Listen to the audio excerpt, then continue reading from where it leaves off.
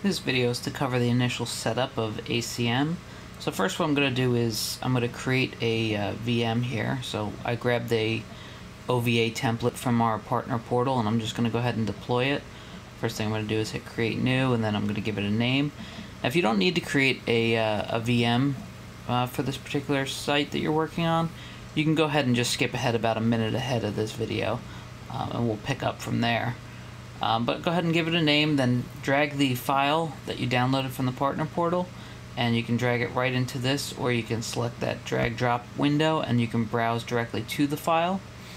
And once you have it, then you go ahead and hit next and go ahead and next again and finally finish, and give it a couple minutes, let the VM spin up, power up, and once it does that, you'll be able to browse to it, set your IP address to something in the range of 192.168.1.201, something similar to that, and then go ahead and hit it via that IP address. The login credentials are admin.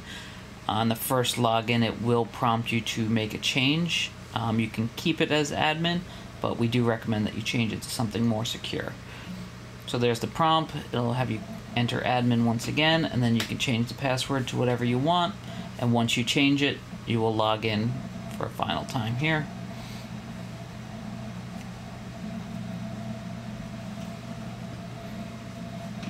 And then once you're in the software, the first thing we're going to do is go up to the gear wheel in the top right corner and go to the appliance section. And now we'll go ahead and give it a name. I'm just going to call this test VM, and then I'm going to call the host name the exact same thing to avoid any issues. And then we can go ahead and select our DNS. I'm just going to put my local one. If you don't have one, you can use Google, which is 8.8.8. And I'm going to grab a time server also. If you don't have one, you can Google it and find a time server. There's plenty that are online and free for public use. So go ahead, once you have that all changed, select your hardware type. It's either enterprise or professional. Go ahead and hit save, and once you hit save, it will reboot the appliance. So go ahead and give it a couple minutes, let it reboot. When it comes back up, it'll ask you to agree to the terms and services. Go ahead and hit the little checkbox and submit it. And then you can go ahead and make a change to your IP address. I'm just going to go ahead and put this on my local network so I don't have to jump across to a different machine. And then I'll go ahead and hit save.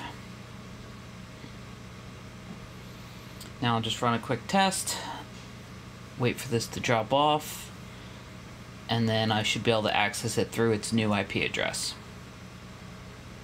And now that I can hit it on its new IP address and log in with the credentials, I know I'm all set, and I can move on to the next step, which is the licensing process.